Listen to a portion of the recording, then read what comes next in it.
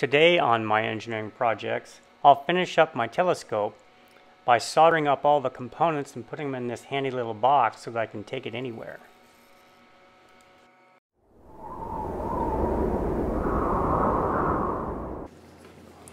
Okay, I've got this all soldered up and I have 4 pins and a potentiometer, and then I ran out of room, so I had to do a second board for some of the connections. My 2 drivers and my Arduino Nano. And so I've made this box right here, and I'm going to do a lid here in a few minutes. And then I have 4 mounting posts, so I'll put the cables through this slot. I'll put a lid on it to hold the switches. Okay, so the first thing I need to do is I just have a very simple slot and try to hold this connector in place.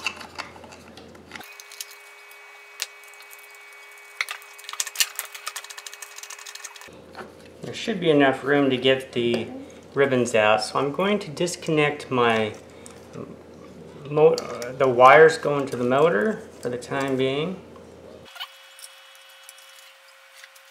Alright, now the first board goes down in here. To carefully put these wires up onto these 4 posts right here.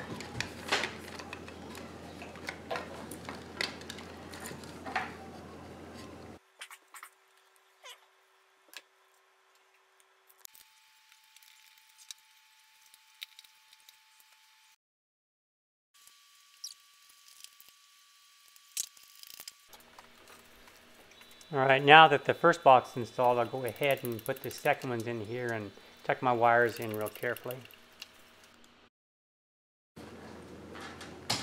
Okay, now let's see if we have enough room to get this connection on. We do.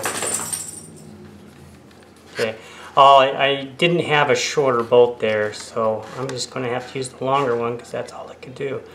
But that's nice and firm, and then I want to very carefully bend these leads down. And then we'll run the wires through this slot right here going to the motor, and they'll lay in like that. So, okay, so what I need to do next is put the lid on, and there should be enough room that it can either go here in this little slot, or it won't. See, it has to be low enough that when we put it on there we have room. It's pretty tight. But I like this big potentiometer better than those little ones for the development boards.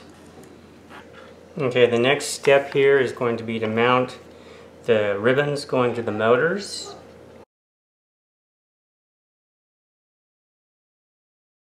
Okay, and then very carefully route them right through this slot. Okay. Okay, so here's the top, and this is a little slot here so I can see the LEDs. And here's the potentiometer, and the right and left and the up and down, and then some mounting holes. So we'll go ahead and mount the potentiometer. And then I've got these labeled.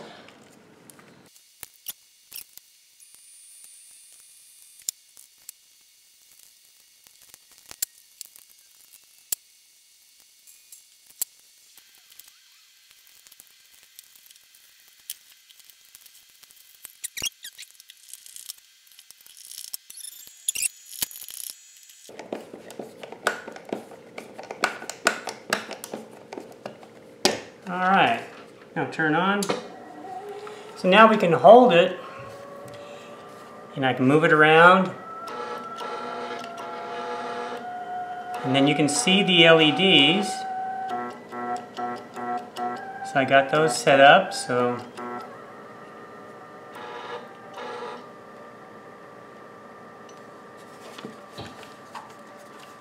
and then the next thing to do is just get a nice little battery pack so I don't have to have this power supply, and I can take it anywhere.